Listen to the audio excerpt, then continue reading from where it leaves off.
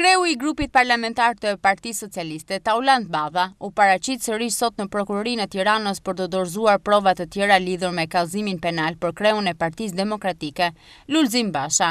Një ditë më parë, Balla paralajmëroi se do të dorëzojë në prokurori të tjera prova në lidhje me kallëzimin penal për kreun e PD-s, Kallëzon Basha, lidhur me 3.4 milion euro që u kapën në makinën tip Toyota Yaris. Si qeni ndjeni, kam depozituar prej disa javësh një kallëzim penal tjetër në ngarkim të shpifësit Kallëzon Basha për veprat penale të kallëzimit rrem,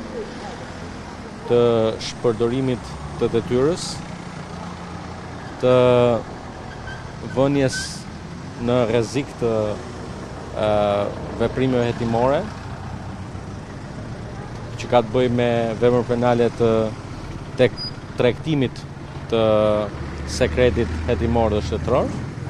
dhe sigurisht që sot erdha në prokurori për të depozituar provat mbi të cilat unë kam bazuar këtë kallëzim penal dhe duhet ju them që kam bindjen se ky hetim po ecën shumë mirë dhe në fund të këtij hetimi Kallëzon Basha do të jetë një person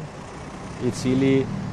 sipas parashikimeve të kodit penal do të mbajë përgjegjësitë që i takojnë. Një ditë më parë, kreu i PD-s Basha, ndërsa doli nga Prokuroria e Tiranës, përmendi emrat e 2 deputetëve të tjerë në këtë dosje, Ulsi Manjës dhe Jurgis Qurbes.